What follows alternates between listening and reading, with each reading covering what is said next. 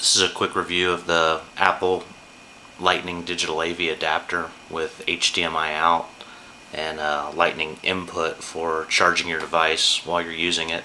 I have an iPad mini and an iPhone 5, and the device works the same with both the iPad and the iPhone. So I'll go ahead and hook it up and give you a demonstration of how it works. Okay, so I'm all connected via HDMI to my computer monitor. And when you activate your iOS device and you're in the iOS operating system, you simply get a mirror of your Apple device, whether it be your iPad or iPhone, on your computer screen. And you can go landscape to make it larger, but it does stick to the 4:3 aspect ratio. It does not go into a 16:9 or 16:10 if you have a widescreen monitor. Same if you're in your web applications like Safari.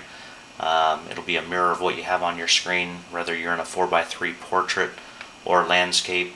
Also, if you're playing a YouTube video directly from the internet, you're going to get a standard 4:3 ratio, even in full screen.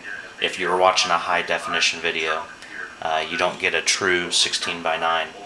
The difference is if you go into your iTunes application for videos, and I'll exit out here.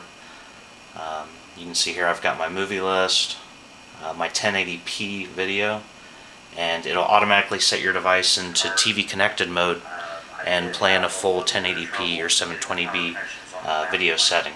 Whether you're in portrait, landscape, whether your device is open or closed, it continues to play.